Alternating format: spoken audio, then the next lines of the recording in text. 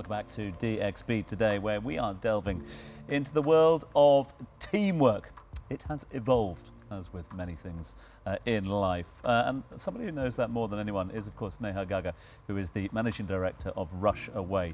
Joining us now live on the sofa. Great to see you, Neha. Thanks for joining us. Same here. Thank you. So let's do the elevator pitch first and foremost. Rushaway. What is it? Go. Well, Rushaway, we started in 2015, not as a team building company, as an urban adventure race company. The idea was to get participants to discover the great experiences in Dubai, but in a gamified format. It was just a concept for our friends, not really a business at that time. But then after that, I went for this backpacking trip for 4.5 months. And I soon realized what great experience, the role they play in human relationships. So when I got back from there, we had a lot of people asking, when is the next Rushaway? And that's when I'm like, let's create something out of it. Yeah, we started creating these Rushaway adventure races, which soon we got some great collaborations. We created that into something Mercedes-Benz challenge. They became really popular, didn't they? It was, yeah. Both individual and the corporate world as That's well. right, that's right. Then we went into corporate challenges, and soon, very organically, you know, corporate started asking us, could you do something for our companies in a private way? Because they realized that great experiences or gamified experiences could really get a team together and yeah, make them realize what an effective team is. You work on your strengths and you don't know what's coming you know, in front of you, but that's fine as long as you're working well as a team and just getting through it. So Neha and Alicia, because I want to know more about the psychology of these type of team building activities. So I know I was with a company that sent us to play paintball as a team building activity. But as part of that, you take the team and you make two teams that shoot paintballs at each other. What do you think of the psychology of that? Do you think that makes sense, or is it better to have the whole team as one unit? I think, well, they're different formats. As long as an objective is set at the start, whether you're working with, you know, team A or the other side, or you're all working together, I think what's important is setting a clear objective. We are a team and we need to get there, and let's work on our strengths. Let's do whatever it takes. Let's communicate. Let's collaborate. But as long as we beat the other team. Yeah. Yeah. Just make it everyone against You know, HR. I think whenever there's competition involved, somehow we all come alive. Like, I want to win this, and yeah, I think there needs to be a bit of competition to make something exciting. I agree 100%. Every team building thing I've ever been a part of, something happens. The quiet person now becomes trained in military style guns, and then also the same person from quiet that's from HR that only eats the one thing that you never know what it is turns out to be super talkative outside the office, and it's a way for everybody to kind of find the whole person, not just the work person. You hit on something there. It's outside the office. Is that key? Yes, I think that it is. That's like, in the same place you are every day, you can't expect new things to happen sometimes. Yeah. And when you take everybody outside the office, it allows just a little bit, like my shirt will change. So if we have a meeting outside and we're not going to the office, I may wear something completely different than what I would in the office. So it'll just a little bit, depending on the person. There's always somebody that shows up in a sweatsuit. Yeah. But okay. But it just takes a little bit, lets people let their hair down a little bit, and so now people are more open to it. Yeah. Sometimes when it's at work, it feels like a meeting that you're required to be at because it was already placed in your calendar. Which is exactly why Neha, like, Rushaway is incredible for that. Everyone's outside and out in the open and getting involved. Can you give me an example of some of the activities that you run as part of your Rushaway challenges? Right, so over the years we have evolved to, I mean, to also be relevant, right? Because exactly like you said, it started off with Build a Bridge many years ago. Yeah. But you need to keep evolving.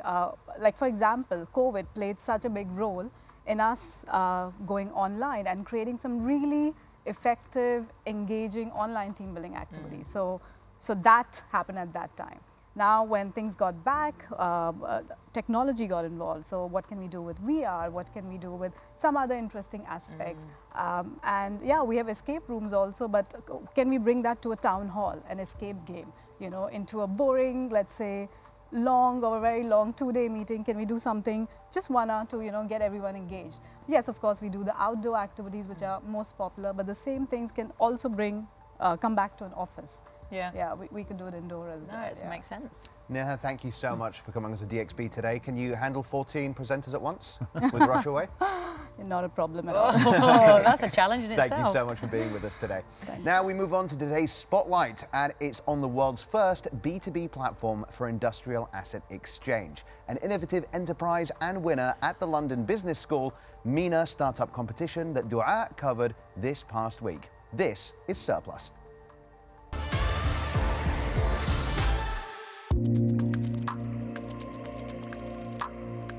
Hi, my name is Rana Haji Rasuli. I'm the founder of The Surplus, a climate tech B2B platform that enables a sustainability exchange profitably.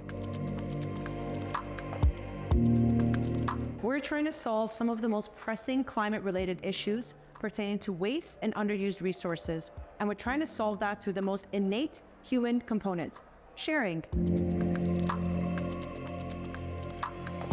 So many companies think that sustainability or climate action needs to be very expensive, it takes a really long time to recoup your investment, or it takes an enormous amount of resources. We want to show them that it's not true and everybody can participate in action.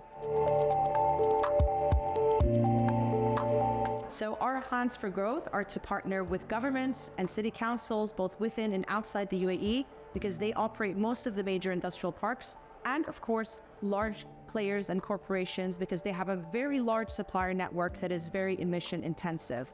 What we're hoping to show is that young female entrepreneurs in the Middle East, especially in Dubai, have the climate tech solutions that we really need to combat the most difficult problems of our time. Dubai is a perfect location because it serves as #1 as a perfect hub for entrepreneurial ecosystem. We know that innovation is skyrocketing in this city, and we have access to the most key markets, making it a perfect place for clustering opportunities for industrial areas for us, because they're very close in proximity, offering perfect opportunities for sharing and circular economy. I would be at home with my dogs, reading my book, and not going outside for a little while as an introvert. The Surplus are actually doing really big things. I have a lot of time for them. Right, time for the roundup. Thomas Urquhart, what's going on? So here's a story that we've happened upon. It sort of goes into the evolution of team building Okay. at the moment. Companies now turning to virtual reality, VR technology, if you like, to provide immersive and engaging experiences for their employees. So that goes back to my argument that that VR, or rather tech, is now enabling us to go do team building exercises, but also enhance our meetings with team building tools without even going out the front door, which I don't fully agree with. Okay, so I, again, have a bit of insight into this, having worked for a team building company before that use tech and VR. Now, the interesting part about it is, so for example, they do an escape room online. The tech and the AI and the computer side of things actually give more accurate feedback because they're not worried about offending people.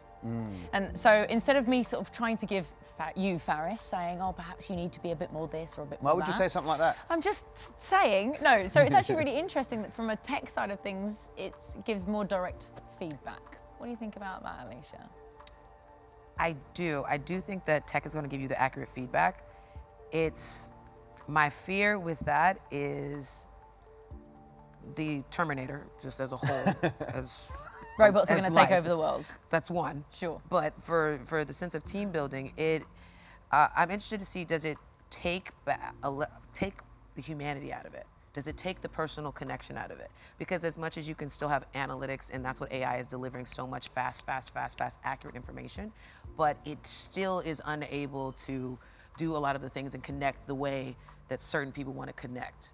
And I think that's a good catalyst, or at least a vehicle for creating team building. But at the same time, it still has to be you like me, I like, well, we still have to connect in some way, shape, or form.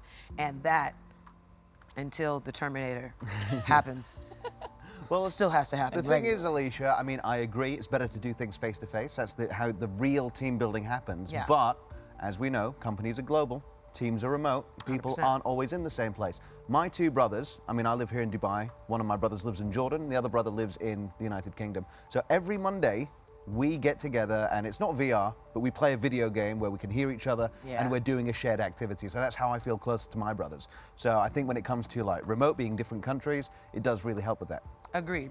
Agreed 100%. So I played back home with my parents, my mom, my dad, my brother, my sisters, my friends. Whoa, whoa, whoa. But if I could fly back home, That's cool and that's great and that's family and that's fun, etc. We're talking about work here. We're talking about, but this is VAR being used in a work environment. My point being, going back to your original point, if you're going to do that in the conference room at work, you've suddenly got your back up still to a there. certain degree. You know, you haven't been able to relax at all. So how on earth are you going to find out anything about anybody? The beauty of team building is taking people out and then seeing the other side to them. Surely, take them into the car park, whack VR on there, and that's fine. But when you put the VR on in the office, you are being taken to the planet of Zion or to a jungle somewhere, so you can do different things. You just need to have some imagination, Tom. I obviously have no imagination. Tom, you know what I think we need? Team building. team building. All right, we're going to take a short break. After that break, we talk to some actual cosmic centaurs. Are you intrigued? I certainly am at the moment. Stay right here.